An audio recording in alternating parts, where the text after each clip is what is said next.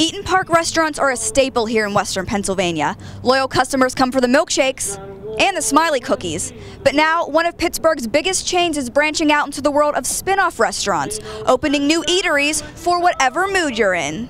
The Eaton Park brand is one of the local pioneers of Spinoff restaurants, small restaurants owned by a larger chain that serve the same quality food, but with a twist. Hello Bistro, The Porch in Oakland, and Six Pen Kitchen in Pittsburgh's Cultural District are all new spin-offs of Eaton Park. The Porch is an amazing place. It's built into the park. It's a great place to hang out and on a summer night and drink a glass of wine, have a great meal outside. Six Pen Kitchen's great for the Cultural District, and Hello Bistro has been really popular for people who are looking for a great lunch. Hello Bistro has been popular among college students since its launch in 2012, as common locations for the restaurant are near Pittsburgh universities like Pitt and Point Park. While Six Pen Kitchen draws in theatergoers from Cultural District venues like Heinz Hall, right across the street.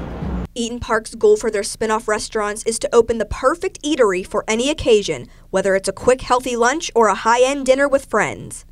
I had no idea that The Porch was owned by Eaton Park. I think it's a really smart idea that they're opening places such as The Porch and Hello Bistro. I never knew that Eaton Park was owned this place. I always thought it was a local place because, I mean, it seems so fancy. Thanks to the success of the current spin-offs, Eaton Park plans to add one more chain to the family. We're franchising a concept called Delicious Raw, and it's a juice and smoothie concept.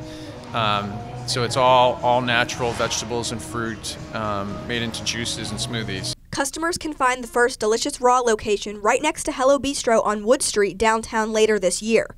Reporting for Point News, I'm Hillary Maglin.